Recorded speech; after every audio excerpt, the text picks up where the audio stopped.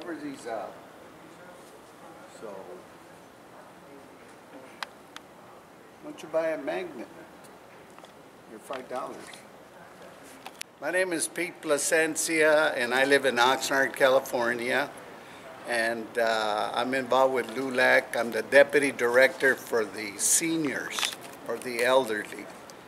And I always tell the seniors, keep on trucking. Hang in there. It's better to hang in than hang out. But I'm also selling artwork by the Mexican artist Tomas Otero. He passed away about 5 years ago, 2013. He was 85 years old. He's a Mexican artist, but he paints, he has the style like Diego Rivera. And this is his artwork here. And this is my collection, so I'm selling the artwork. And I was born in Santa Maria, California, and I was raised in East Los Angeles. It's a neighborhood called Maravilla. We are the toughest in California. Anyway, the young people of America, go to school, get educated, get smart, work smart, not harder. But, and just don't give up. I mean, what else is there? You want a good life? Keep on going to school, get educated. Because if you don't, you know, some of the guys from the neighborhood or the girls, I used to see them around cruising around the neighborhood and used to have babies, you know, every so often. You got one child, then they got 2 kids and 3 kids. And now they got to go to work to support kids when they could be going to school to improve themselves. So you got to improve yourselves. You know, you can have kids later. Get your schooling while you're young, you're energetic, and you want to do things. So think positive. Stay away from the bad. You know, stay away from the smoking, the drinking. Because if you drink too much, you're going to get diabetes. If you smoke too much, you're going to get lung disease. When you get older, you know, that's when you want to stay healthy.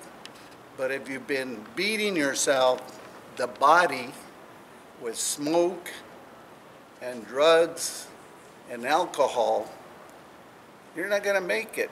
Look at, I was born in 1941, September 23, 1941, and I'm 76. I'm going to be 77 years old. Look. Hey, look, you know, I'm still at it. I was a teacher. I was in the service. I'm a senior citizen. But life is good, so work on it. My name is Pete Placencia. I was raised in East Los Angeles, born in Santa Maria. I've been living in California all the time. When I was about 13 to 15, when I was in junior high, I participated in the student council, and I liked it. Then I went into high school, and I ran for I got student government. I ran for a couple of offices. So my slogan was, vote for Pete, because he's always on his feet. Pete Placencia for Boy Service Commissioner, and then I ran again for ROTC Commissioner. And I won. But I used to talk to everybody. I used to talk to the homies. I used to talk to the ones that were going to taking geometry, algebra, because I was in those classes. But I did take wood shop, print shop, metal shop, and those shops. And then as I got older, I got into a car club. But we were a social club. It was not. We were there to raise money for scholarships for youth. That was a time in 1960 when the oldies but goodie groups were coming out, and I had fun. And after that, I was going to junior college. I graduated from junior college with a AA in printing management, because I wanted to follow the image of Benjamin Franklin. So Right after I graduated from college, 1963, that was the time that I got drafted into service. So they sent me to Fort Polk, Louisiana. I was there 4 months, and then they sent me to Germany, and I was in Germany for a couple of years. Then I came back, used my GI Bill, and I went to USC. I got into a teacher training program because in that time, in 1969, they needed Latino, Spanish-speaking students, candidates to become teachers because there wasn't enough Latino teachers in the classroom. Now there is. In the 1970s, early 70s, there wasn't. There was just a few.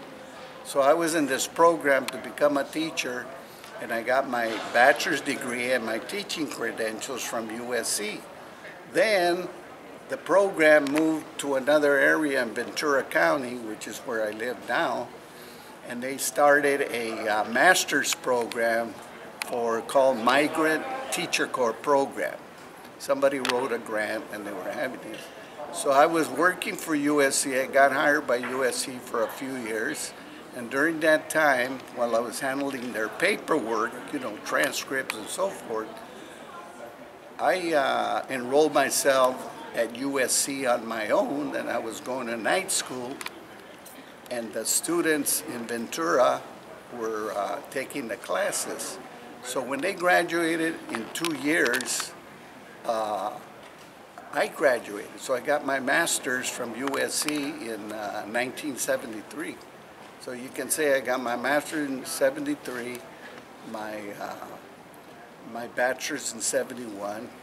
I got my AA in 63. So, you know, and then I applied to be a teacher. They needed bilingual teachers. So I started my teaching career as a 6th grade teacher in Oxnard, California. I was a 6th grade teacher. I was there a few years, and then I applied for a position to manage the migrant education program in Oxnard. It was a big migrant program for the whole school. And I ran the program and managed it for 20 years. So I always liked what I was doing. And I liked the young people. I grew up in a rough neighborhood. I stayed out of trouble. You know, if you hang out with the guys in the corner, you're gonna get in trouble. But, you know, go to school, keep busy, you know. Support your parents, talk to your parents, because, you know, your parents have a lot of living experience. They have a lot of wisdom. I'm saying to you, go to school, get educated, but also seek wisdom, living experience from your grandparents, your tios, or your uncles, because and choose the ones that are good people that can help you, not the ones that are gonna take you the wrong way. You know, you don't want to get involved in smoking and drinking or cussing and all of that stuff. And then when you get involved in groups, you know, like youth groups, or there's always people, older people that want to help the young people. But so go to look for help, but around your neighborhood. I went outside my neighborhood because I went to field trips. I went and I got to meet people. I ventured out of the area, and that's what you have to do. Just don't stay in that little circle. Venture out, and there's going to be people that are willing to help you, but you also got to help yourself, you know, and keep on going. Okay, my name's Ph.D. Placencia. That's because I'm living here in America. But if I was in Mexico, my legal name is Pedro Ramirez Placencia Jr. But in America, I became Pete R. Placencia Jr. And I just wanted to say that my father came from Mexico. He came over here to find his father when he was 17 years old.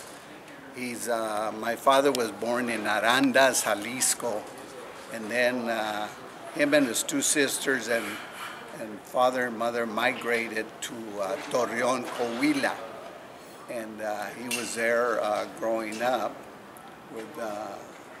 till he was about 17 years old. Then he took a train to Los Angeles because his father lived there. And my mother was born in Los Angeles in December the 6th, 1919. My father was born March the 7th, 1911. So my mother was born in Los Angeles, but her parents came from Durango, Lerdo. That's where she was born, in Lerdo, Durango. And they lived in Torreon, Coahuila, before they migrated to Los Angeles. So they arrived in Los Angeles in 1918 to Boyle Heights, California. So that's the area close to Maravilla right there. It's called the Belvedere area. But that's where I grew up. So my mother was born in Los Angeles, 1919 December, and she went to school, but her mother died young when she was about 11 years old. So she winded up in a foster home. So, but while she was in a foster home, she got to be living and working with a family in the West Side. So she did go to school, graduated from a high school that's connected with a junior college. So she did graduate. She majored in religion. So I grew up with two parents, hardworking parents, and living in East Los Angeles. My father was a go-getter. He first started out as a farm worker, and eventually he became a farmer because he rented or leased a 20-acre ranch in Norwalk, California in 1946, 7, 48, and 49, 50. So I lived in a farm and I went to school. And so that was, you know, so he became from a farm worker to a farmer. And then he used to tell us, my dad, he used to say, hey, every generation you gotta better the stock. In other words, he meant improve yourself so you can be better than us, because it's gonna be a lot better for your future. So I ended up graduating from a junior college, printing management. I got my bachelor's degree, my master's degree, and a teaching credential from USC, the University of Southern California. At that time when I graduated in 71 and 73, there weren't too many Latinos there. So I was fortunate to be there, and I was fortunate for the opportunity. So, you know, you gotta hustle yourself, you know.